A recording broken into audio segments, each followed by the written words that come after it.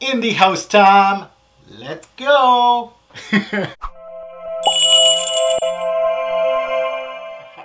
Hey YouTube fragrance family, welcome to another initial impression on the Robes 08 channel. Happy that you can tune in. This might not get as many views as other initial impressions, but that's okay. As you know, I like to pride myself in looking more into the indie houses, and I haven't been doing that lately. I know it's been a few years actually. I haven't been really doing that.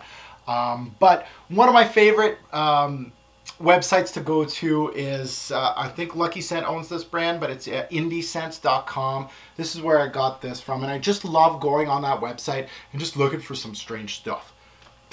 Stuff that's like resinous, smoky, weird.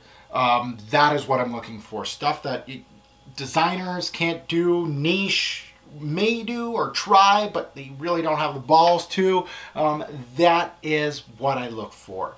This fragrance house called Hendley had a few fragrances that I was just like, I need to get my hands on these. These sound amazing. This one called Fume.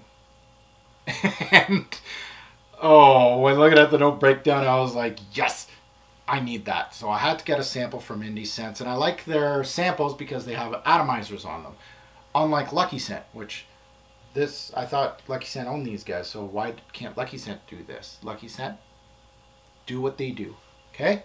Okay, that's angry face.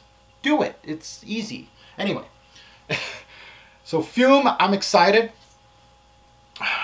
and I can't wait, because really I haven't been doing my indie type of feel on my channel. I haven't been really just delving into fragrances that are really get me excited and jumping, right?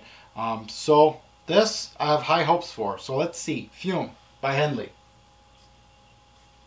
Green juice, dark juice.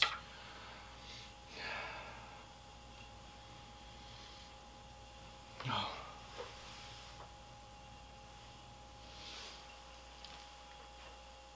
Oh my God. Oh, you gotta be fucking kidding me. Yeah, this. Oh, this is why I go indie. Because it's just, God damn it. So this is a house that's new to me. I've never smelt anything. Really? Okay. And winter's almost over. You're perfect for winter. Damn it. Okay. Okay, you know what this reminds me of? Where is it? Where are you? You should be in here, because that's where I put you. Where are you? Oh my God. Okay, I can't find it. Oh, there it is. This is what this smells like. You don't know what that is? That's Black Tourmaline by Olivier Durbano. Very smoky fragrance. This has smoke. Close. But this is, oh my, less wood. I gotta take off my glasses. How can I describe this? Middle of the woods, pine. Lots of pine everywhere.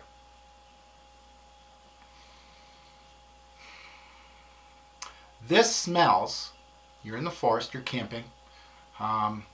This smells like your clothes after you did a huge bonfire. It has that smokiness to the fragrance that I love. It really does resemble this. It has that smoky, woody appeal. Bonfire, 100%.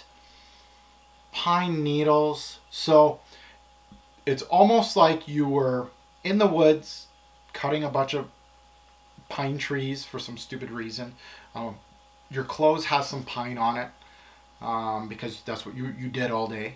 I don't know, you're cutting Christmas trees for everybody in the and you did a huge bonfire at night, and it's that morning, okay, the morning of, you got that morning dew a little bit. It has a little bit of wetness to the fragrance. Oh, but it's so dry at the same time. Okay, it's got a little bit of wetness, morning dew, smoky clothing, pine needle amazingness. And that's why it's called Fume. It smells like the fumes of a bonfire. That's exactly what it is. God, that's nice. I can't wait to wear it on my skin to see development. But that opening it has Mark written all over it. I love it. I love my smoky fragrances, just like this one. I believe a bottle of this, I don't remember how much. I think it was like $100. So it's cheapish. I might be wrong for the price. So don't quote me on that. Again, I didn't do that much research.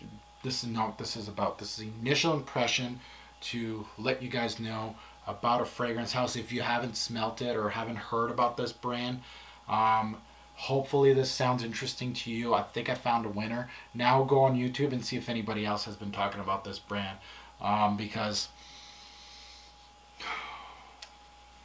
F me, that's good. That's all I gotta say. So please comment below if you have smelt this brand and if you know of any other fragrances. I think I have a whole bunch from Indie Scents. I got so many freaking things to test out. It's crazy, but I'm slowly getting into it. But I think I have like 3 or 4 from the brand. There's another one that I really wanted to. I recall wanting to, and that was one of them that I was really excited about. So as a first impression of this brand, this reminds me of like Slumber House when I got excited about Slumber House. So Hendley might be one of those brands. So keep it tuned in. Is this bottle worthy? I'm going to wear this like once or twice on sampling samples. And don't be surprised in a couple of weeks that I have a bottle of this stuff, because it is great. Great juice for winter. Unfortunately, spring's coming, it's around the corner, so I probably won't be wearing it, but I love these kind of brands. Okay. I've spoken enough. Thank you for watching. Again, please comment below if you smelt this fragrance, good or bad. I'd love to hear about that. The brand, if you know about the brand, write me a freaking book in the comments. I absolutely love hearing about that. I'm going to go on YouTube and go see if anybody else is talking about this house. Hopefully there is, because this is a house that cannot be ignored. There's no way nobody's been talking about this. I just haven't seen it. So I'm going to go check it out right now. Thanks for watching. Have a good one.